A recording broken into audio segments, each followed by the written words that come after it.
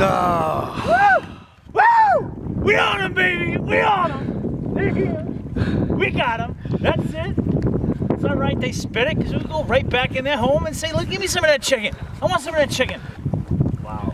Give me the chicken.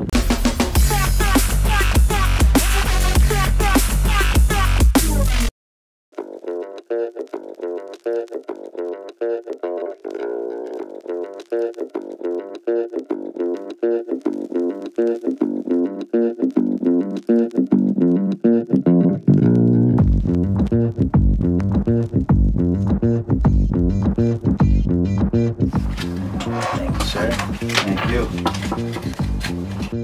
Well, it's important to remember that this is a drinking water supply. So there are restricted areas both for shore fishing and boats. Our boat today needed to meet the regulatory restrictions of a 25 horsepower maximum engine. So wait, I just can't put my dinghy in there? All said and done? No. They won't allow you.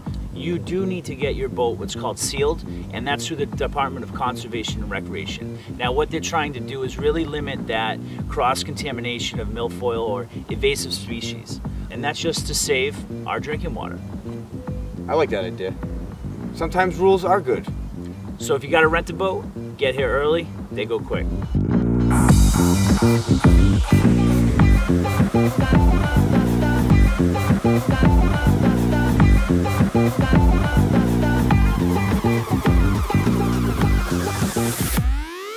Smallmouth. Big fatty. Big fatty. Listen to that.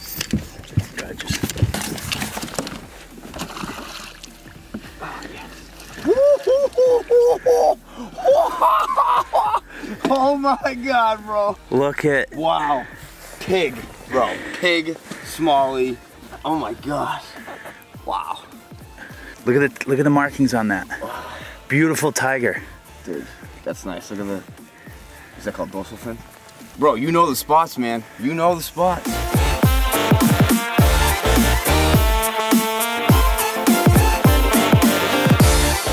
Drop off over there, so you kind of cast it over the drop off, bringing it back.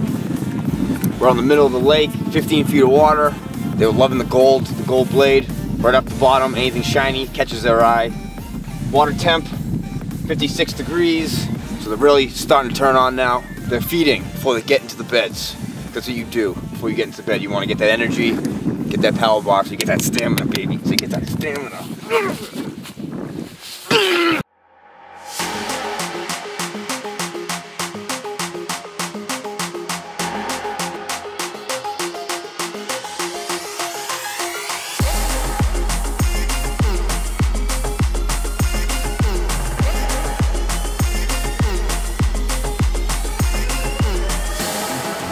Located in the heart of central Massachusetts, the Quabbin Res was built between 1930 and 1939 to satisfy the growing demand for clean drinking water. While several towns and an entire valley was flooded, it created an accidental wilderness where bald eagles can be seen nesting. More importantly for fishermen is the underwater environment that has flourished. Its cold water produces the state's best smallmouth fishery.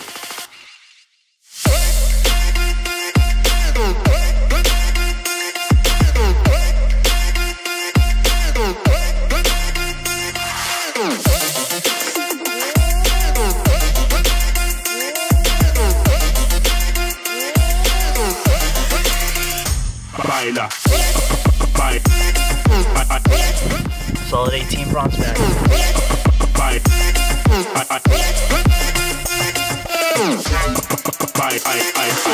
The tree marks the depth, so it's actually like a shelf. So it's like 10 feet and then it drops down to 30. So they're basically on the shore, on the break line.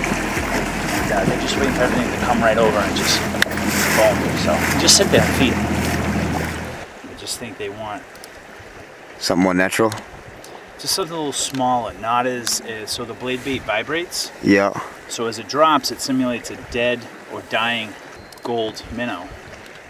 But as you pull it up, it's got a vibration aspect to it, and that really drives the fish nuts. Now, it can go either way. You can get them to come off the bottom, come up from any depth and attack it, but at the same time, it could be too much. So today with the bright sun, I just think that they're a little more sensitive today, and they're looking for just a smaller bait, not so much vibration. So going with the Gold Castmaster, just kind of pumping it, basically simulating a live minnow, and then it dies. Live minnow, and it dies. And what happens? It dies. He dies. They'll hit it on the down when it's falling. Obviously the minnow's dying, so something different. Try it out.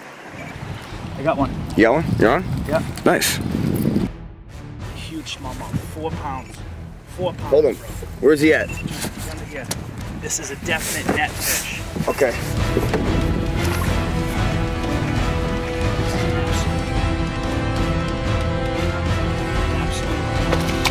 Pig of a smallmouth. Woo! Get him. Get him. Get him.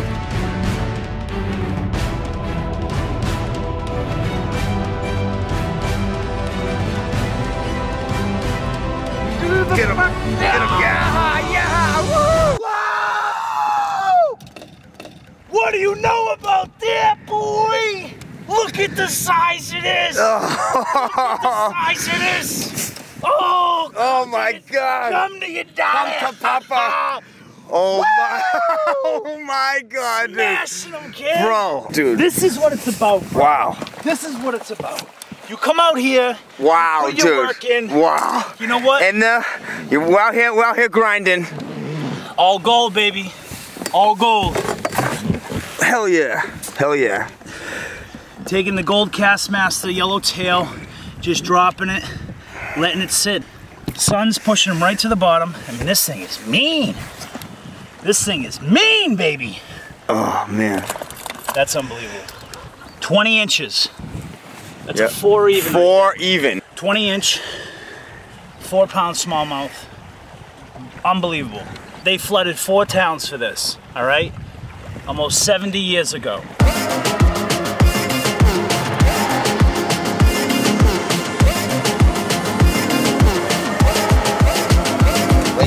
Get him. Come on. Nope, smallmouth. That's a fat fish, bro. Laker. No, smallmouth.